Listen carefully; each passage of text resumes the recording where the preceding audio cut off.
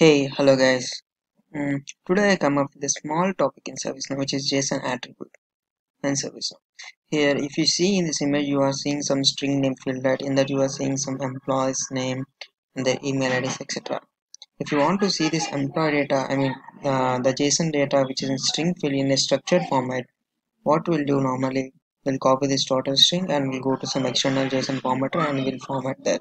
But now in our service, now we have a direct option to view the JSON format in a structured way. That is called JSON attribute. That is a simple small attribute that we need to add, so it will work as we seen in the JSON formatted way. So let's see how to do that. The first thing, if you go into this, I have just created a custom table. This small thing I did for Corona survey. So if you see here, this is a string field. In the string field, we have JSON group data. So here, if you want to find some email ID from here, we need to copy it and we need to use some external formatter or something called JSON formatter or something.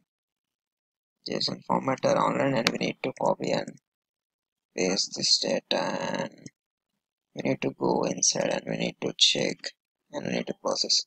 This is a very long process to get the data in a structured way. So instead of this, here we have this option. If you click on this, a new window will open with the data in a structured way. Let's see how it comes. See, we got the data in a structured way. Why this concept is very useful in a service? So, in the service now we are doing integration with many things and we are getting data, and we'll get a very large amount of data in the JSON format. So this format, from the format you need to find some variable or something, or else you want to there is some issue in this JSON data, so you want to find that error code or something, so you can just click on this icon and you can see this. So now we'll see how to build this kind of field with this attribute. It's just a simple thing. It's a 2 minutes work that we need to do. For now, I'm just, you see here,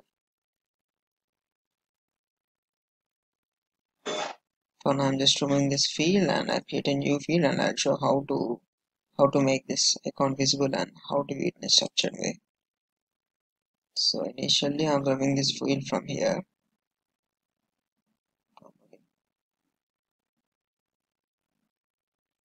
This one I kept in a new section actually.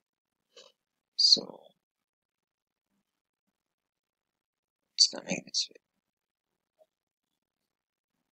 So I'm removing this field from here. And now I'm going to configure a new field. And I'll add the attribute and we'll see how to make this out. So yeah, I'll just go for form designer. And I'll create a new field here. The field type should be string here in this case.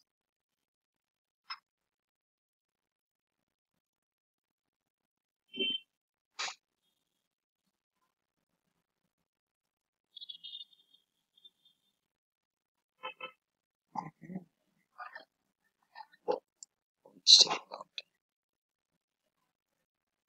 Yep, we got this.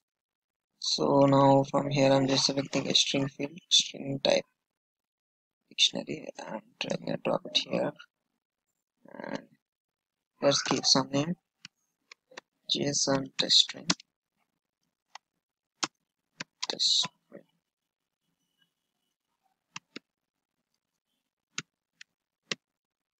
And I'm just closing it and I'm just saving this. So okay, this is saved. Now we'll just look into this. Now we are able to see this JSON test field. Right? This is a normal string field. And now I have some dummy data here. I have some dummy JSON data. I'm just taking and placing it here. Oh, we need to update the size. So here max can make it 5. Let's make it something above. And just closing and just saving. So now you can see it as a big one.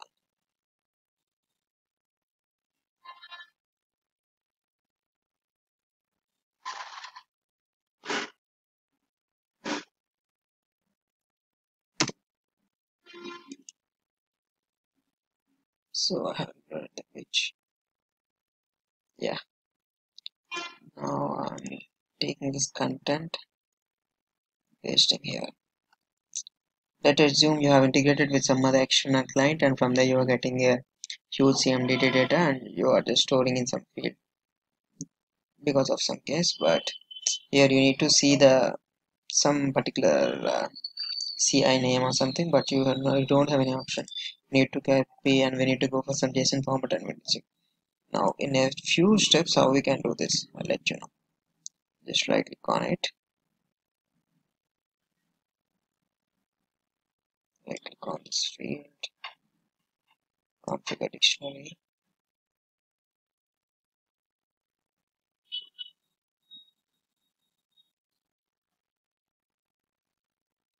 Let's go down.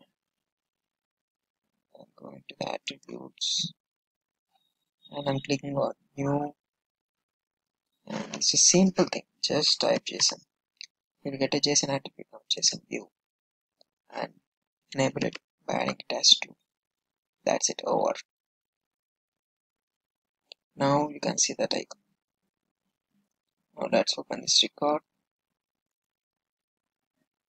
See, you are able to see this one, right?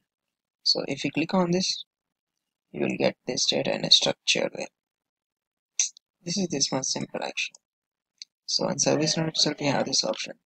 This will be very useful for the integration developers to check their things, what is the value, etc. etc. So yeah, this is my concept today. I would like to explain. If you have any questions, you can just comment me, or you can just email me. My email ID is raviteja06011995@gmail.com. Thank you. Happy coding. Bye guys.